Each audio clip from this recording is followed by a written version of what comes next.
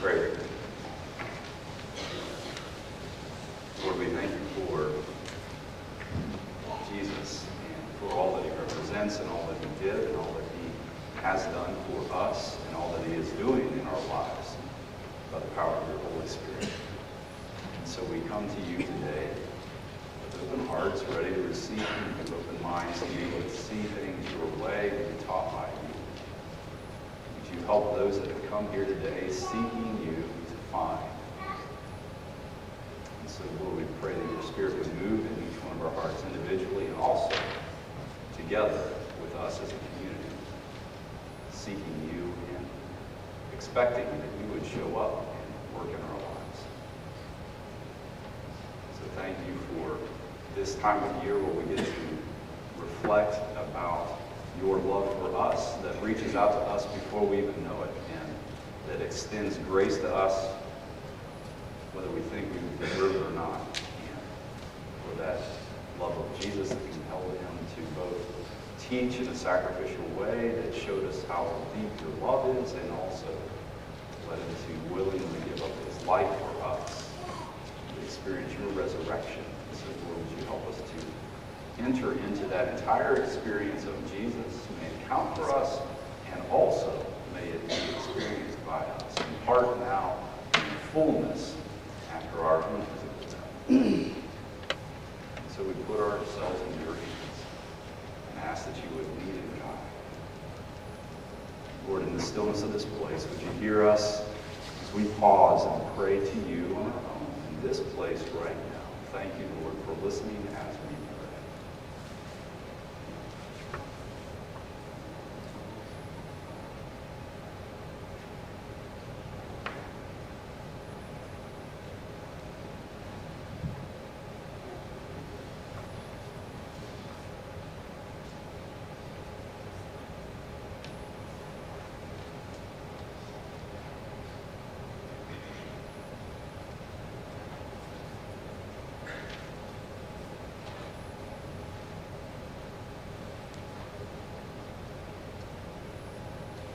God, we thank you for loving us, for accepting us as your children. So to you we pray that prayer Jesus taught his disciples to pray, saying, Our Father, who art in heaven, hallowed be thy name. Thy kingdom come, thy will be done, on earth as it is in heaven. Give us this day our daily bread, and forgive us our trespasses, as we forgive those who trespass against us. And lead us not into temptation, but deliver us from evil.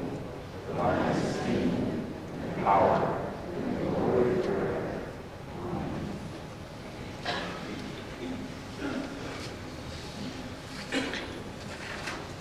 In your bulletins it says that we would be in Exodus 6. However, I've decided we will be in Exodus chapter 4. So if you're turning there with your phones or with your Bibles and kind of finding that, and I want to make sure I'm pointing to the right place.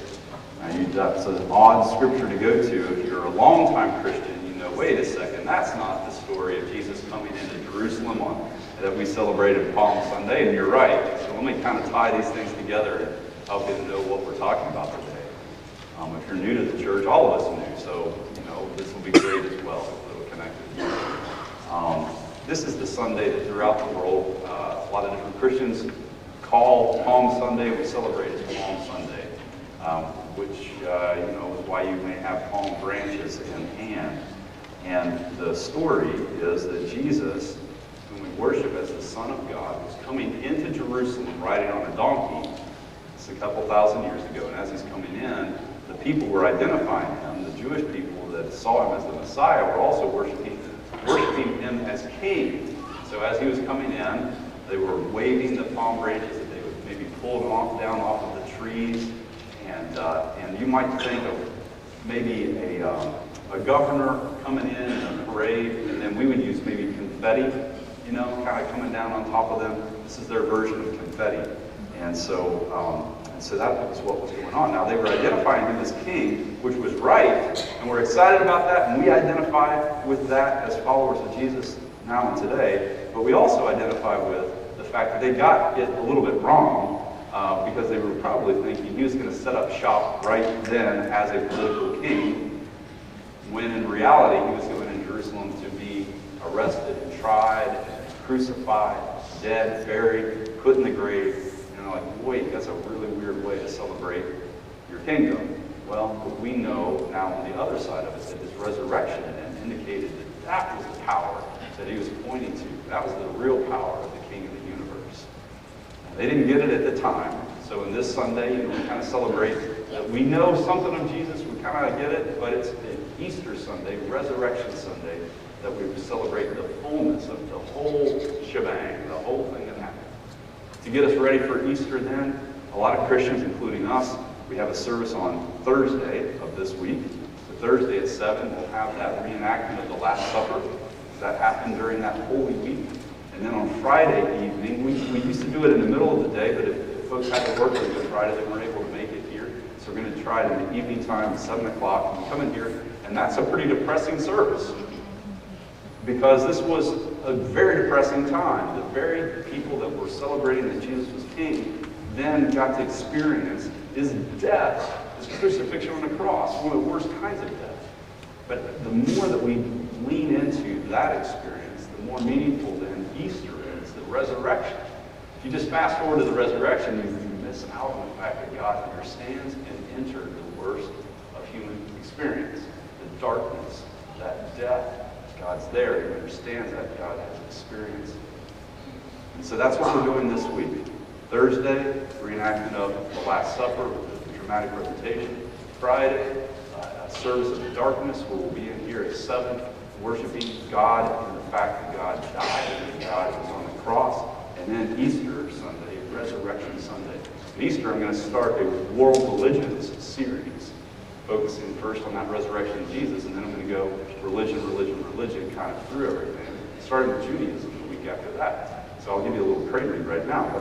But if you've been holding this, and maybe you put it down because you're afraid you're going to poke your own eye or poke somebody behind you, which is actually kind of fun. So if somebody starts falling asleep, just go right ahead. You know, that's fine. But we need to get some exercise, because each Sunday of this series, we've been kind of exercising in some way, shape, or form. So today we're going to do our palm branch waving. Now remember, you go ahead and find them, you know, kind of wake up here. I know. This is good. This is good. Remember, Jesus rode in on the donkey, then he got celebrated as the king, you know, and as we're kind of going back and forth with this, you know, you're remembering that Jesus was celebrated as the king. This is our version of confetti, and they were saying, Hosanna, Hosanna, woo, you know, and we're very excited. Now, how long are we going to have to do this for this to count as our exercise for the day? Half hour. Okay, this is going to be fun for the whole service. Right. Now, you get the idea. And even just doing this, doesn't that make it feel a little more festive? You know, isn't that kind of cool? And we're celebrating that whole idea of Jesus the King in our presence, coming in to save the world. Now, that was the story. Now, here is a couple of different things that I wanted to get to, and then I'm going to go to Moses back in Exodus. As the people experienced what they did, it was profound enough that they talked about it and talked about it. It's called the oral tradition. They talked about it, and then other people talked about it, and they started passing down the story of what happened with Jesus in that whole Holy Week and then Easter. Oral tradition. Talking, because based on the people's experience. Experience is a big deal.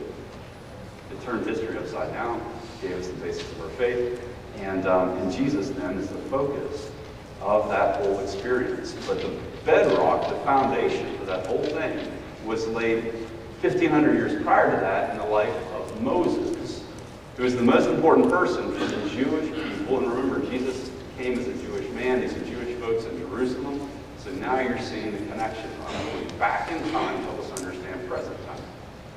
So if we go back in time, and this is a great thing for those of you that play, you know, along on Jeopardy, or you're playing trivia crack against each other, you challenge me, you know.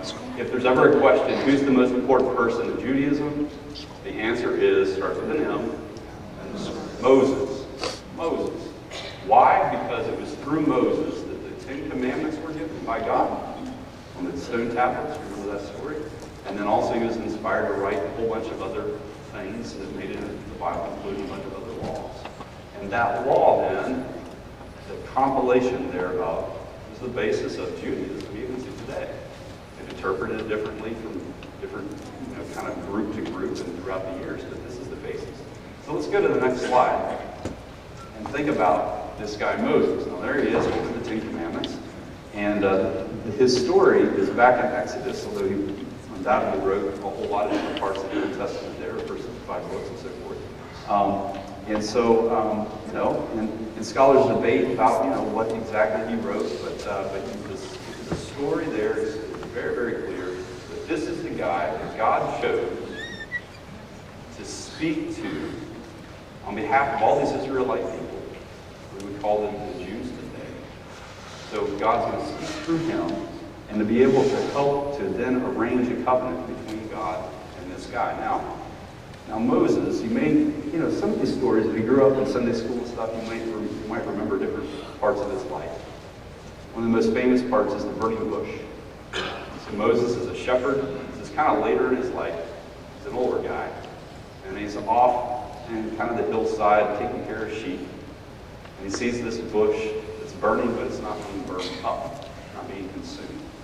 Now that, for any of us, would be like, whoa, I gotta go check that out, right? If you're out walking in the woods, you see this fire, you start maybe wanting to run from the fire, but then if you look at it, you're like, wait a second, it doesn't seem to be smoking and burning up like normal. I'd go check it out, right? So that's what he does. And then God speaks to him through that experience. Again, experience. And here's God. And God says to him, Moses, I want you to go down into Egypt and tell the Pharaoh, let my people go. Like, okay, what's behind that? Why is that a big deal? Well, remember, the Pharaoh is the most powerful guy in this whole region. Moses would have undoubtedly thought, this is the most powerful guy in the whole world. And he could have me killed right on the spot if he wants to. And my message to Pharaoh, hey, your entire labor force that you're exploiting for your own economic benefit, they all get not just the day off, but they all get to walk off the job entirely and to go off and start their new country. How well is that going to go over with Pharaoh? Not very well, right? He's going to be like, wait a second, now I've got to go find more slaves from some other place, or I've got to start getting my own Egyptians to work. I don't think this is going to go over well at all. And so Moses, understandably, is like, I'm not real thrilled with this task that you've got for me. Now, if you think about yourself, are there things that God wants you to do in life that would be in service to God and to humanity? Somehow you're supposed to help people. Somehow you're supposed to love other people. Jesus' teachings, hundreds of years later, but it was consistent with the Old Testament understanding. We're not here just for ourselves, but we're here to love God and to love other people, in some way, shape, or form. And have you ever had an experience where you thought God wanted you to do something, but you're like, I'm not sure that's for me? God puts it on your heart, and you think, maybe I'm supposed to do that, but maybe I'm not supposed to. This happens to me every time, this type of time of year, when people are trying to get coaches for like Little League and the soccer teams and stuff. And how many of you parents sit back and you're like, I'm going to wait and see if other parents will step forward? Am I the only one?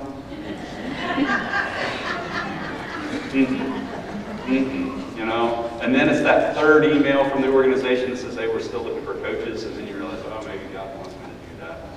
Well, but some of you, it's just right automatic. But some of us, we struggle because of time, or thinking, well, there might be some better person for it than me. It's not just with coaching, though. It may be just cooking a meal for that person that's hurting. It's kind of on your mind. If you're like, I'm not sure I really have time to do that. Or reaching out to that person that other people are kind of leaving alone or discriminating against or something. But God's like, you need to reach out to that person.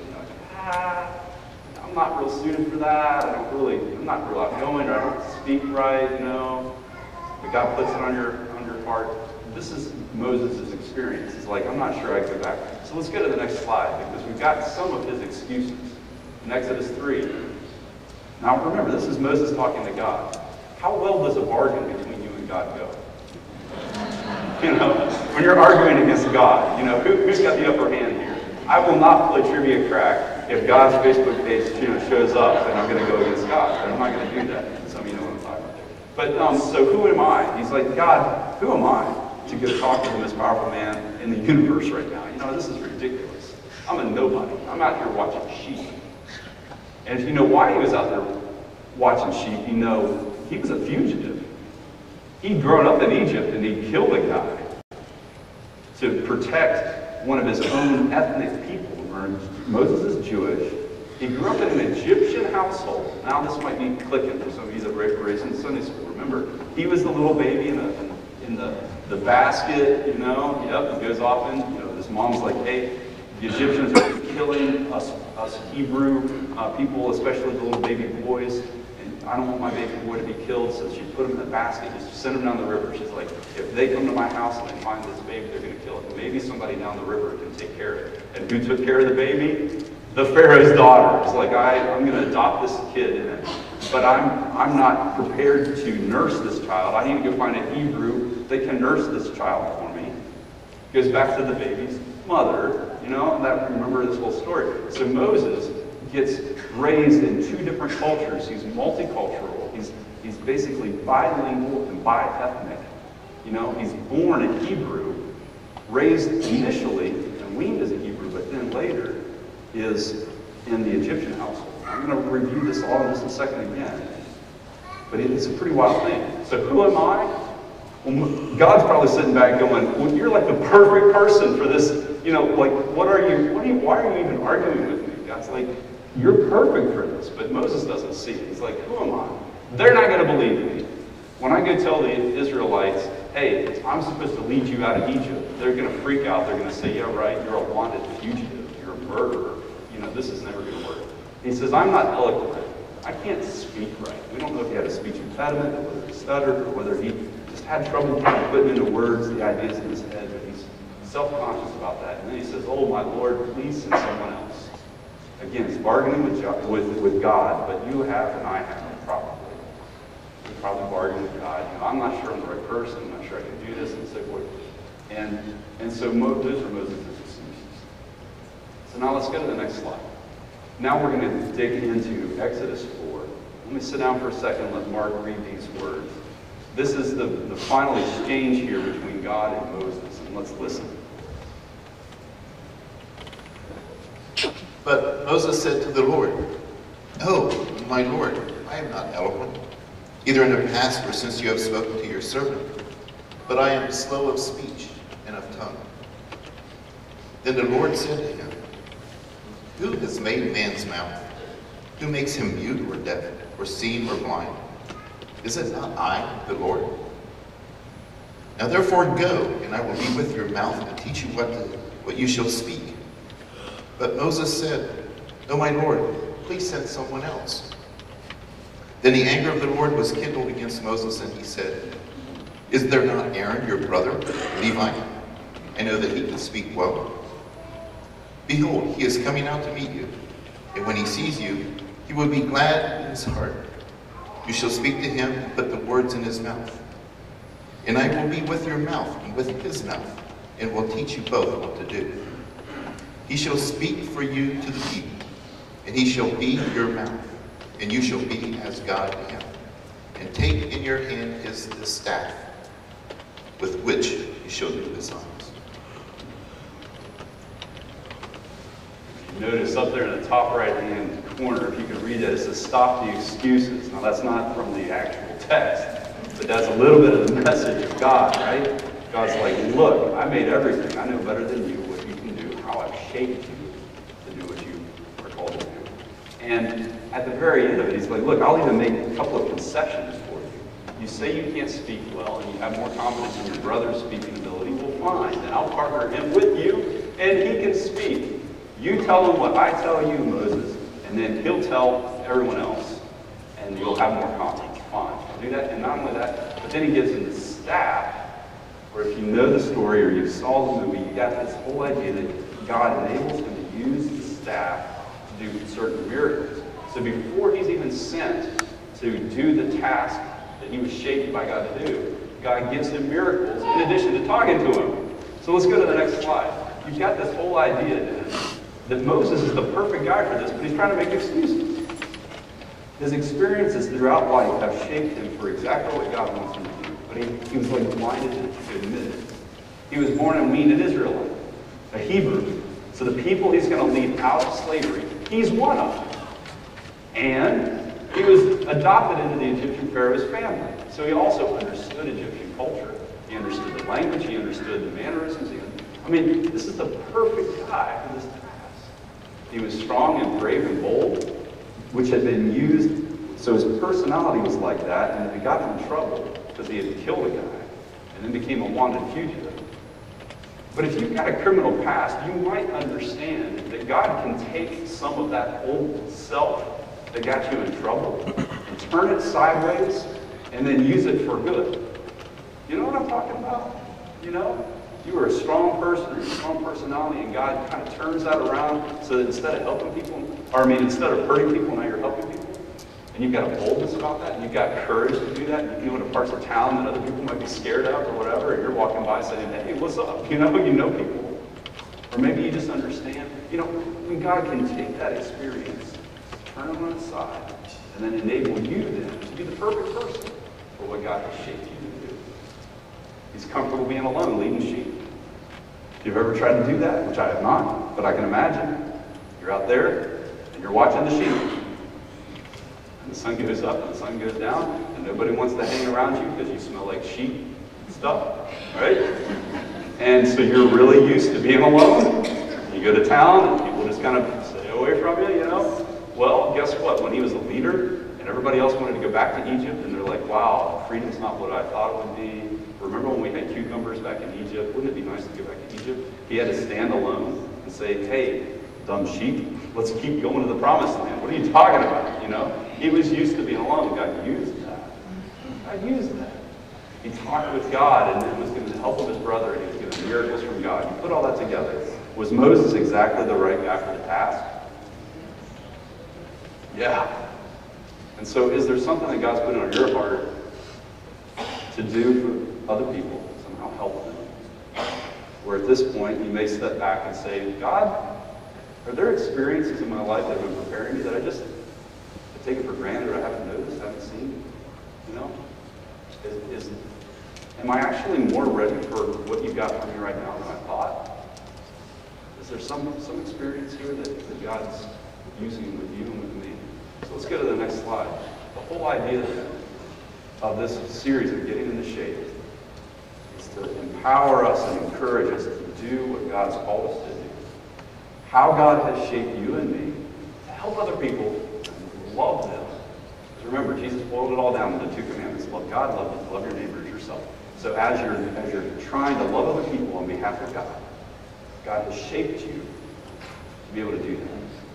As you do that, you find out you have spiritual gifts that you may not have even realized you had. Oh my gosh, I'm now able to do this more because God's working through me. You may care about things even more deeply. And you're like, look, I don't know why I care so much about the kids at this school, or I don't know why I care so much about making people feel welcome at church, or I don't know why I care so much about this particular issue in our world, but I do, and I care deeply. Where did that come from? Well, God may have put that right there for you to follow and to help other people. He may have given you the right abilities to be able to do what God wants you to do, and the right personality for it. And you say, wait, I've been trying it this way, but it doesn't seem to be right, you know? Maybe your personality is a little different, and you've got to come at that a little different. You know? And now this whole experience idea. Pastor Rick Warren says, God will never waste effort. I'm going to say that again. That's really profound. God will never waste effort. Because sometimes our background has been so painful, or there's been something that just kind of keeps coming up, you know, and it's just so hurtful. And his point is, God's going to use that for good somehow, eventually. And it may be that somebody else that experiences some deep hurt like that, nobody else in the whole community seems to understand it as well as you do. And you're now just the right person to help. You know? You grew up in that situation, now you're able to help. You've been dealing with this right now, and now you're able to help others that have been through that. And so it may be the hurt that God uses, maybe the blessing that God's given you, maybe the special interaction with God that God has somehow done for you in the past. But like Moses, you've been shaped to be able to help people in a very specific way. How cool is that? How cool is that? And so when you go out of here today, you can go out saying, you know what? As I think about Easter and the resurrection story, that power of the resurrection can be lived through me in some way that I can help other people and I can love them. And I've been shaped in a particular way to help people around me. So I don't care what other people say about me or what they say I can't do. Somehow God has shaped me to help others in his power. Now around the sanctuary here, I've got the signs. And they're the same ones that were up last week. And remember what I said, these are not the only ways to serve people in this church. And they sure are not the only ways that God's going to shape you to serve other people. They're just examples of some things that right immediately, we've got some needs for. And if you wanted to jump in on, you can. Okay? But remember, there are many other ways. We had 2 different funerals this past couple of weeks, and some people had fixed meals, for folks and stuff. That's not up here, but it's not because it's any less important. You understand? Or like the ladies that do the gift card over here in the library, where if you buy something, then that money goes to help other people, and it's really, really cool. So I don't have that up there, but go help them out, and talk about it. Yeah. So if you wanted to join the choir, you can come over here in the corner, okay, and say, hey, will somebody talk to me about the choir? All right. You guys will talk to them, right? Okay. And if you want to do some kids ministry, you can come right up here and do some kids ministry on Sunday or Vacation Bible School. We've got both of those needs right immediately that we're getting ready for. You wanted to tutor kids, Stiles Elementary School, three different afternoons. You can pick from any of them or do all of them. You can come right up there, okay? And you can stand right here where I preach. Ooh! So the ones up here are fun. Ooh! See what that is like. Same over here for visitation and prayers. So if you wanted to visit folks that are homebound or hospitalized, come right over here. There's a little display. You can sign up for different things. Or if you want to pray for the prayer requests throughout the week, you can be a part of the praying. If you want to be a part of praying for folks after the worship services, we do that as well. And so Pastor Phil will be up here talking about all of those. Then in the back in that corner, it says maintenance crew. And then next to that, it says landscaping and grounds. So if you love doing stuff with your hands and helping fix stuff, back to that corner. Or if you love being outside, landscaping and grounds, you can be right there. Right there where the guy in the pink shirt is, that's Ron right over there. It might be red, I don't know, the lighting stuff. That's Ron. So over there is talking about greeters and ushers and so forth. Where's Betty? All right, so you be back there making sure we get stuff, written down too.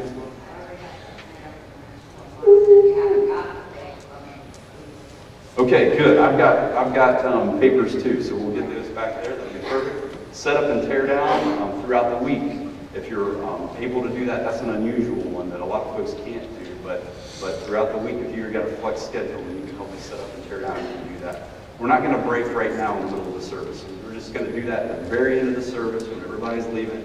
You can kind of go to your spot. Who knows what else God's put on your heart. Oh my gosh, I love to do testimonies and just hear person after person just say, this is what God's calling me to do. It's just awesome. Absolutely powerful. And there's so many other ways. I don't know. Let's take a vote. Everybody in favor of Ken speaking right now, say yes. All right. Go ahead, brother. Yeah, but come up here. Yeah. All I was going to say is this. If there's anybody that has a problem getting to one of those locations when we do this, raise your hand, and I'll come around and talk to you and ask you what you might be interested in. Okay? So if you have a mobility problem or something, we'll take care of it. I love it. Thank you. So if you can't get to one of these and have some mobility issues, there are multiple different ways you can serve as well, and relating to a lot of these or not. And so Ken will come help and talk to you. Yes. Okay. Oh, yes. Becky, would you stand just for a second and right down? So Becky, in terms of cafe help, food preparation and stuff, I can back in the world to do that as well. Okay? All right. Now, let me pray, and then we'll turn it over to Mark for the rest of the service and offerings. Lord, we've got a lot of hands and feet right here. We've got some big hearts of people that maybe their hands or their feet aren't working quite like they used to, but Lord, they are ready to serve you, to pray for people or call people or do cards or who knows what. And so Lord, as we are willing to do what you want us to do, would you inspire us and give us little ideas that we might even think were our ideas at first, but then as we start doing them, we realize, wait, that came from you. So give us the ideas, give us the courage to follow what you want us to do, like Moses did. We love you.